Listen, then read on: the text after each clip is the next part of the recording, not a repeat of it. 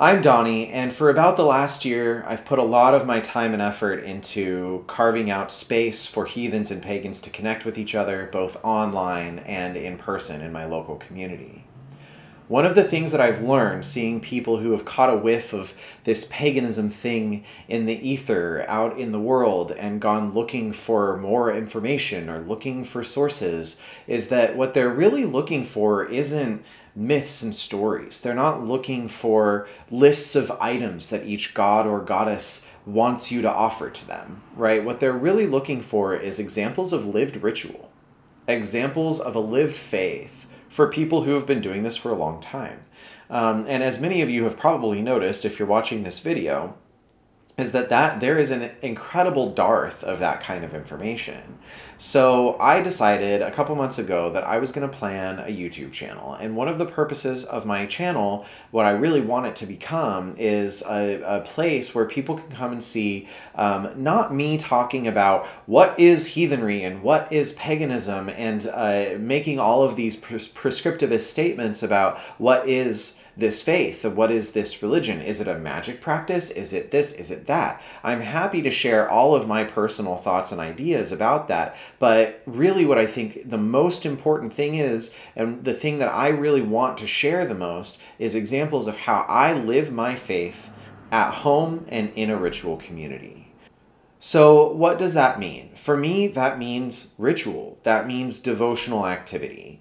Prayer writing, ritual crafting, making altar spaces, dedicating those altar spaces to specific deities or not, leaving them as kind of all-purpose altar spaces, and performing rituals in those sacred spaces that you create around your house. And really making a habit, and the key word here is habit, right? A daily and a weekly habit of performing ritual and honoring the gods and goddesses that are important in your life. As I mentioned, there is an incredible dearth of this kind of information. There's an incredible lack of people showing what they do. One of the channels that I found when I was looking for examples of this a long time ago was the When in the World tree.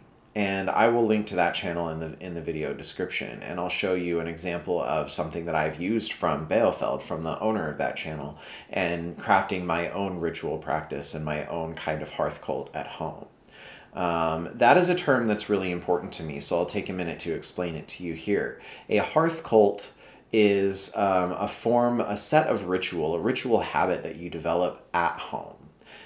Maybe you tend to honor certain gods and goddesses in the household. Maybe you do your rituals at home in a very specific way. You kind of develop traditions and patterns to the way that you do these things. This is all a hearth cult. Nobody can tell you what that needs, what that should look like, or what they can only tell you what that could look like, show you examples of their own practices. I want to really encourage all of you that are viewing this to feel empowered to replicate things that you see other people doing, build on them, twist them, make them into your own thing. The thing about ritual is that it's very personal and it's very flexible. There's no right or wrong way to do ritual. There are a lot of people that come into a pagan faith, specifically a Germanic pagan faith, from magic practices, magic systems. And I do air quotes around that because it's incredibly hard to define what that is, as opposed to what I consider a faith or a religion. A magic practice is a very systematic and well-established way of performing rituals that is supposed to yield some kind of result or effect on the world around you. I don't myself personally practice magic. I don't feel a need to do magic. I don't think that there's anything wrong with doing so, but I think that the root of magical power comes from a well-established relationship with the gods. I don't think that it's possible to just do magic without having any kind of established connection with your own inner spiritual world and with the world of the gods and spirits that exists outside of our bodies. So I think that no matter whether or not you're looking to practice magic, whether or not you're looking for things like Scīne or Wicca or other systems that are really specifically magical systems, it all starts with faith, and it all starts with a deep spiritual connection to these beings. So for me, that's all it is, right? It's my faith. And I will talk in another video all about what being heathen means to me, how I found the gods, and all of those juicy details. But this video is really centered all around the ritual. So today is Sunday, and as part of my Hearth cult, every Sunday I perform a ritual to the sun goddess Sunne. And I'm going to show you that ritual today and walk you through all of the different elements of that ritual. What is on my altar? What do I offer? What are the prayers like? So on and so forth. Rituals can be very long or they can be very short. My rituals tend to be rather short, and it's just a way of kind of spending a few minutes with a god or goddess that you're honoring, and to really sit in that connection for a while, and maybe set the tone for a day. So for instance, after a Sunday ritual, I will typically take some time to water my plants. And I've honored the sun goddess. The sun makes the plants grow. And so I will typically care for my plants on Sunday and use that as kind of a devotional activity to build a stronger connection with Sunne. So before we get started, I just want to say that, and I'll probably mention this a couple times throughout this video, anything that you see today, you may use. It doesn't belong to me. It belongs to the goddess. I don't need to be cited. I don't need you to say that you found this information with me. I do use things that I've taken from other people. I have cited that in this video description. You can feel free to go to those websites, go to those channels, look at that kind of material and decide if you want to use it for yourself. Some of those sites will ask you to credit them. I personally don't feel that prayer and ritual should be considered intellectual property. So I'm going to leave that up to you. Out of respect for the people that have originally written these prayers, I do credit them. I tell you where I found them. But I do want to take this little moment to get on my soapbox and say that things that we write that are meant to honor the gods should belong to the gods and not to us. So I'll just put that there. And I will say that anything that I personally have written, if you watch future videos that I will make or other videos on this channel, you'll probably see a lot of material that I myself have written. Feel free to use it. You don't need to cite me. You don't need to credit me. All of the material that I have written for prayer and ritual belongs to the god or goddess that I've written it for. I want it to be that way. I think it should be that way universally in our faith. And so I just want to make that invitation to you. So let's take a moment and let's go over to the altar, and I will walk you through everything that's on my altar, give you a little introduction to ritual and the way that I do this ritual. And then when we're done with that, we'll come back here and talk a little bit more about Sundays. So let me show you around the altar space. These are two of a few altars that I have in my house. This is an all-purpose altar that's here for general rituals. I tend to do rituals at the altar that feels right for the particular deity or spirit that I'm honoring at that time. But I do have some altars that are dedicated to specific gods and goddesses. This space here is dedicated specifically to Sunne, the sun goddess. So I have matches, which I share, which I use to light the candles. I do have a little abalone shell here. Abalone shell doesn't have any particular significance for me. I know some people ascribe some kind of a significance to it, but for me it's just a convenient and aesthetic looking dish to hold some salt where I can extinguish a flame very easily. So this is more of a safety item than it is a ritual item. But this is where I'll extinguish a match or a flame that I've lit. I do have the offering space, so that I just have a stone here. There's some items here that came from my old garden when I lived in Brooklyn. So there's a bird skull here that came out of the garden, and some snail shells. As a lot of pagans do, I really like nature totems. I keep a lot of nature totems in my house. I don't, of course, I personally don't ascribe any kind of specific religious or like magical significance to these items. They're just here as offerings, as ways for me to remind myself of the coming and going of life and the circle of life. I have a stone dish here. This dish is very special. I found it in a secondhand shop.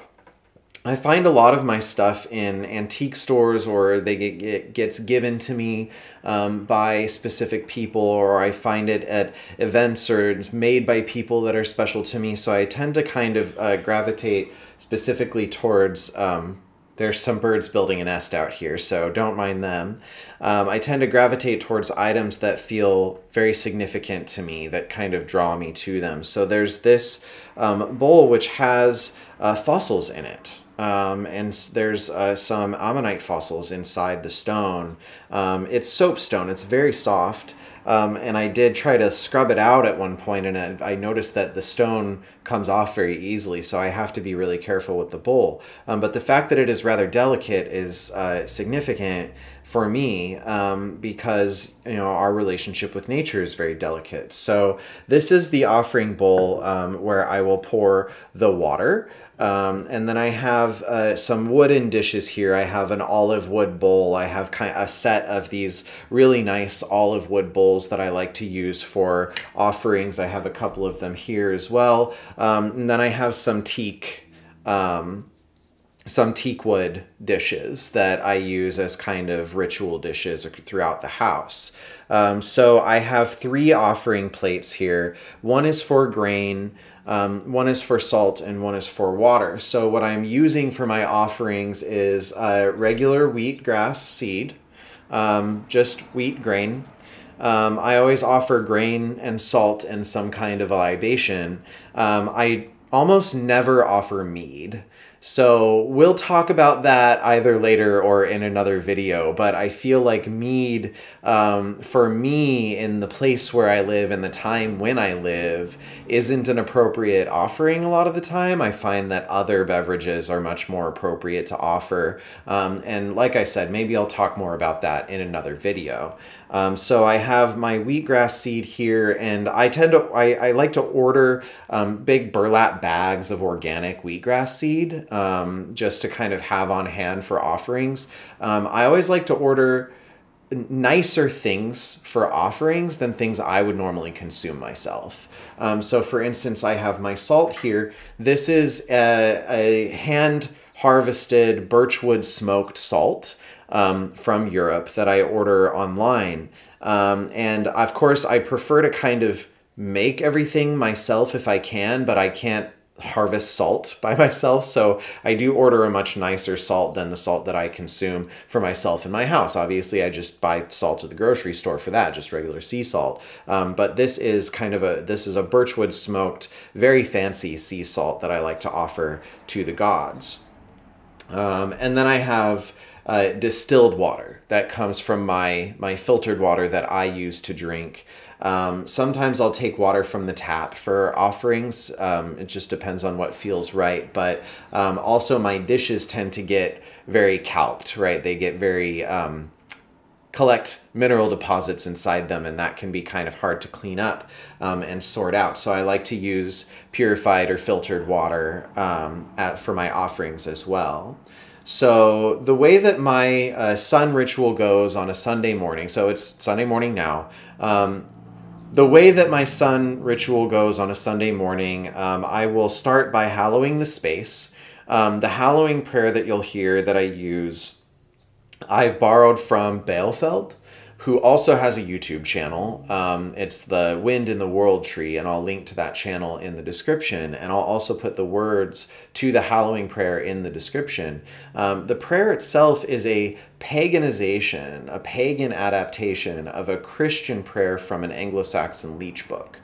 So I will also put the citation for the original Anglo-Saxon prayer in the description.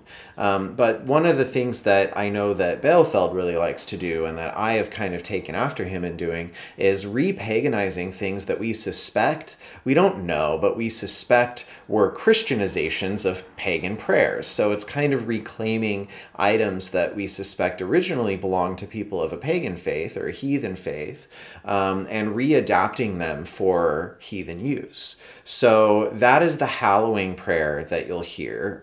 So I'll light the candle and say the hallowing prayer. The purpose of a hallowing prayer is to hallow the space, to kind of create a ritual mindset, to cleanse the space of any kind of negative energies floating around. And I'm not particularly magical. I don't really do magic, and I don't ascribe a lot of a magical significance to things. For me, performing ritual is simply about honoring and thanking the gods.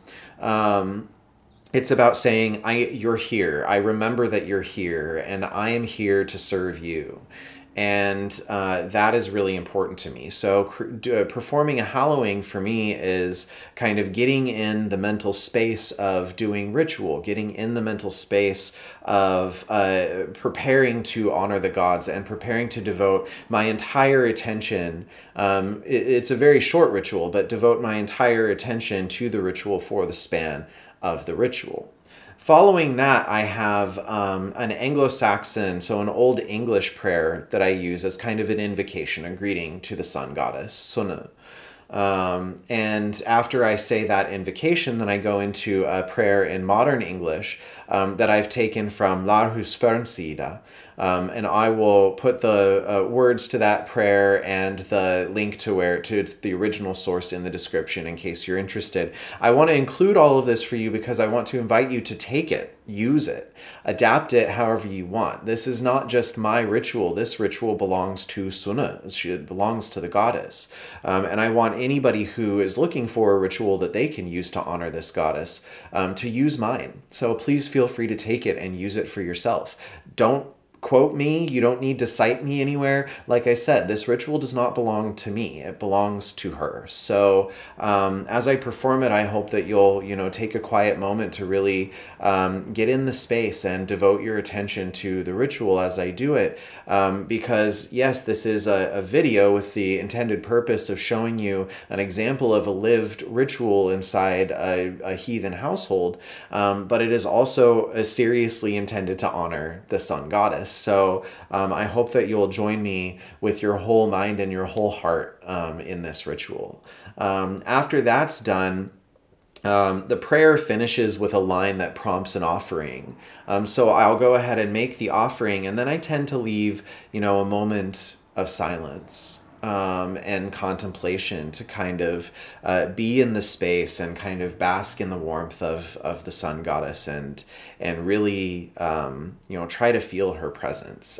It's hard not to when it's a very sunny day like this, but I do perform this ritual every Sunday regardless of the weather. So the sun is always there, behind the clouds or in front of it, it doesn't matter, but the sun is there. But so on a day like today, it's a little bit easier to feel her presence. After that moment of silence, I'll go ahead and extinguish the flame, and that will be the ritual. So I'm going to take a minute to kind of get in the headspace, and then I'll lead in with the hallowing and perform the ritual for you guys.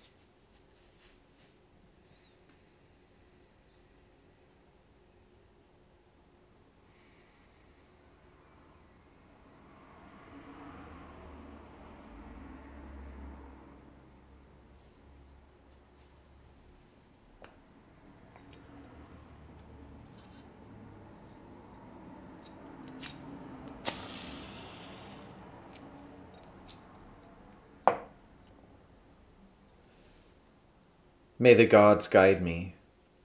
May my oaths keep me. May my deeds free me. May my ancestors aid me always. May the gods banish from this land and wood all ill and wrong. Hallow this stead and shield it from all baneful wights. Let the gods' blessings be upon my head.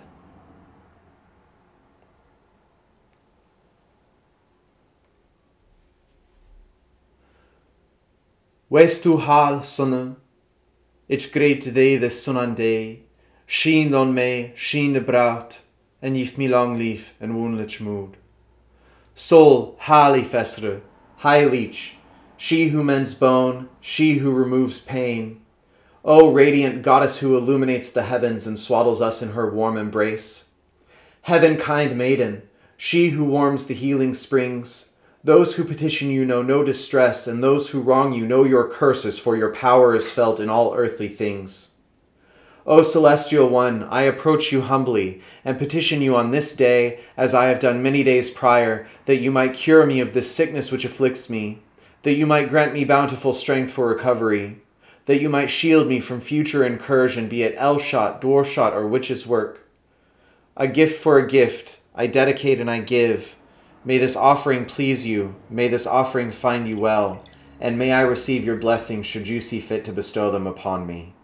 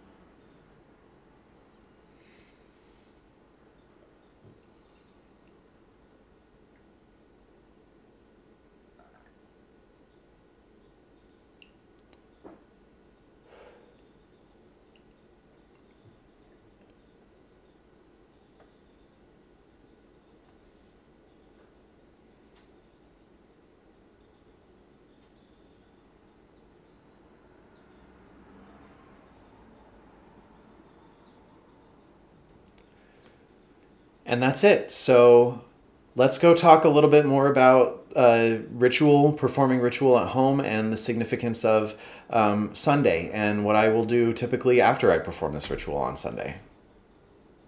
Well, I hope you enjoyed seeing that example of my Sunday ritual to the Goddess Sunne.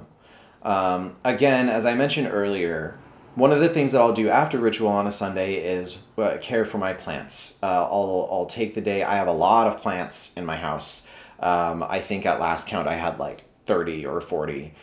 So it takes me quite a bit of time to water my plants. I have like 7 orchids that I have to take care of, and I soak them, so that takes a lot of energy. But I kind of use that time as a devotional activity to this particular goddess, and make sure that I'm, you know, sitting in that connection, the connection that we've just built through this example of ritual, and really taking the opportunity to connect, to build that relationship, and to think about how thankful I am for this celestial body that flies through the sky, right? Obviously, that's not physically the way that it works. And you know, be thankful for this goddess that is in my life that does all of these wonderful things for me, like growing the food that I eat, and so on and so forth. With that, I'll close out this video by talking a little bit about how I personally conceive of the gods, right? So today we've done a sun ritual. The sun is a thing in our physical world. It's a ball of burning hydrogen. And that doesn't change just because you have faith and you believe that there is a goddess who is somehow associated with the sun. Doesn't mean that you have to stop believing in what we know scientifically to be true about the world around us. So a little bit of theology to wrap up the video. For me, the gods and goddesses live on another plane. There is a plane of reality that they inhabit. And they have the power to influence the plane that I live on.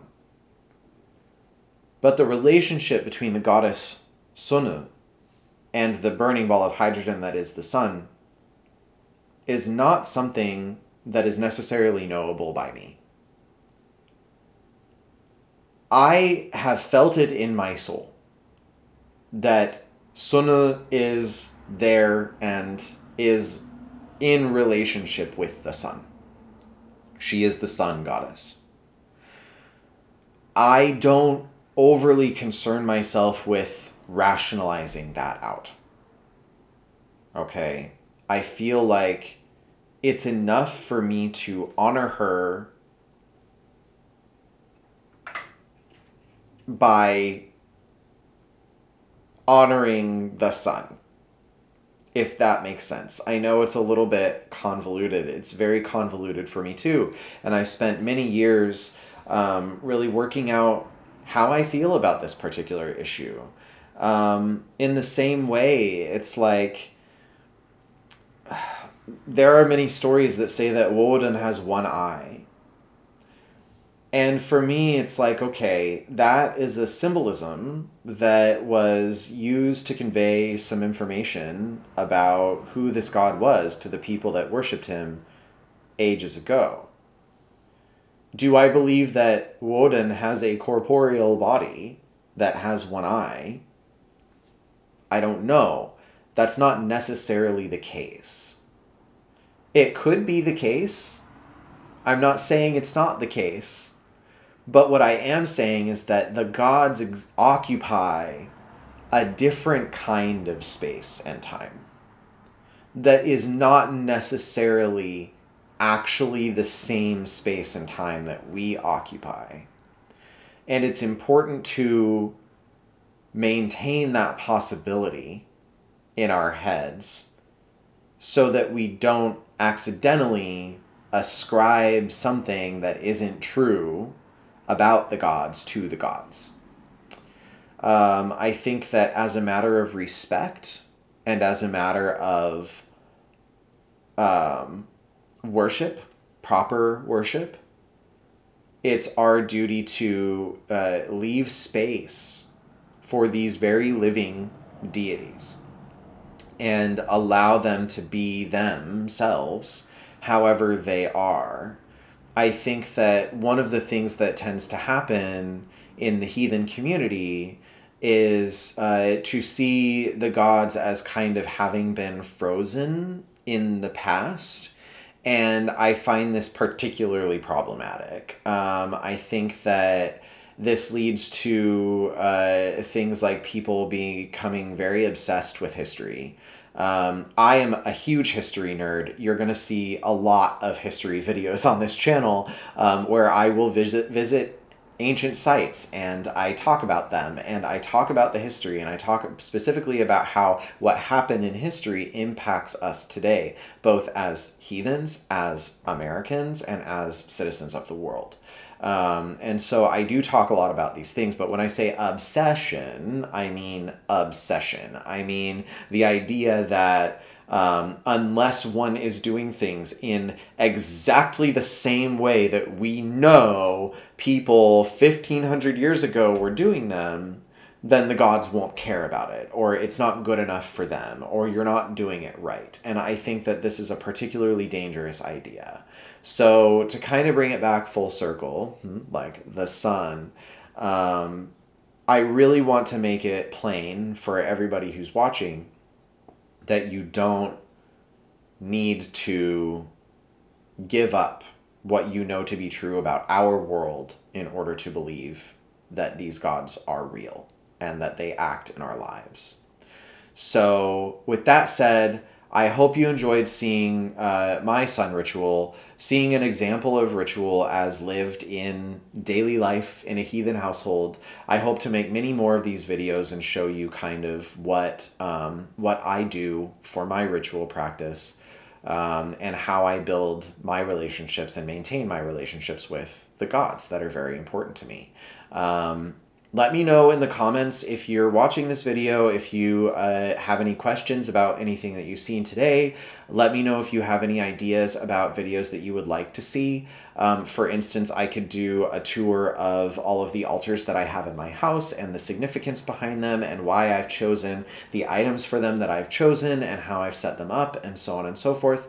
I could talk, of course, more about the gods and how I feel about the gods and kind of the theological aspect of my faith. And of course, I plan to make many videos about becoming pagan, walking a pagan path, having a pagan faith, what that means, and specifically all of the kinds of beliefs that fly around among pagan individuals that are making things like YouTube videos, and what I agree and I disagree with when it comes to those kinds of philosophies. So with that said, let me know if you have any questions or if you'd like to see anything else. And of course, if you liked this video and you want to see more, don't forget to subscribe to this channel and turn on those notifications so that you can find out when I've published more videos. It may be slow going at first, but I plan to make this a very active channel. So until then, I wish you a happy Sunday and have fun watering some plants.